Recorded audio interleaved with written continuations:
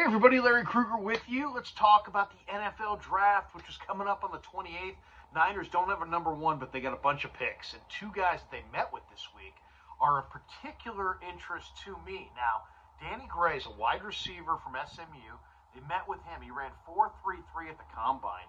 This guy is in a burner, absolute burner. He was the Texas State champion in the 100-meter dash, averaged over 8 yards after the catch, which is fifth best among the wide receivers in this year's draft.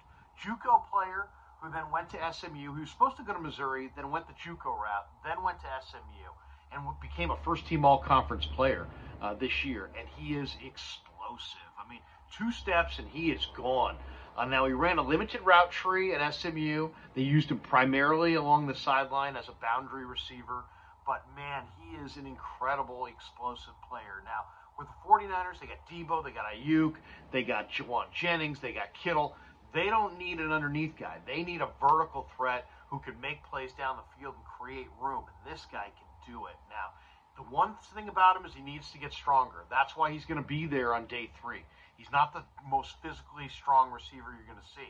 But at the college level, he's beating the jam at the line of scrimmage, and he's doing it with speed, and he's doing it with quickness. And this level of explosiveness is really, really rare. So some guys run 4.33, but they don't play to that speed, or they play slower than their time. I would say this guy plays as fast or faster than he clocks.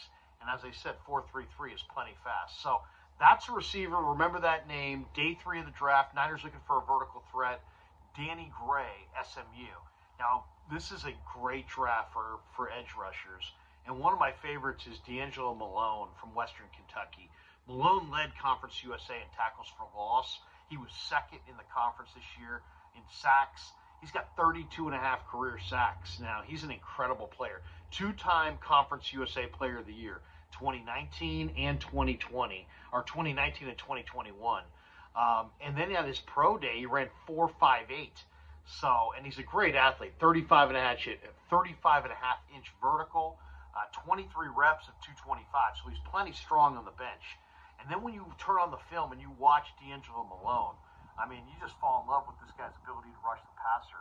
Lightning get off. I mean, this guy comes shot out of a cannon, and he can dip his shoulder and flatten to that quarterback, and he can really close. Now, you mix in a great motor, and just, he's a crazy bend and burst guy. Now you say, why is he going to be there? If he's that good, why is he going to be there in the 4th or 5th round?